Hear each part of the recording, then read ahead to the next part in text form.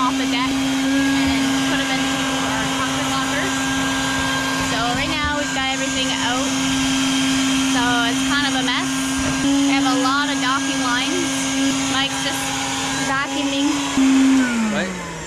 As you can tell, we have lots of room in here. So we'll probably put like a piece of wood or something. That way they're like sitting upwards like that.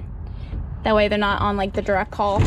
Thinking maybe we should put them on this side because we have the batteries and stuff on this side already. It might be too much weight on one side. It might make us kind of heel over a little bit. Not sure what that was for. That we could probably would have been a good spot to put our new heater.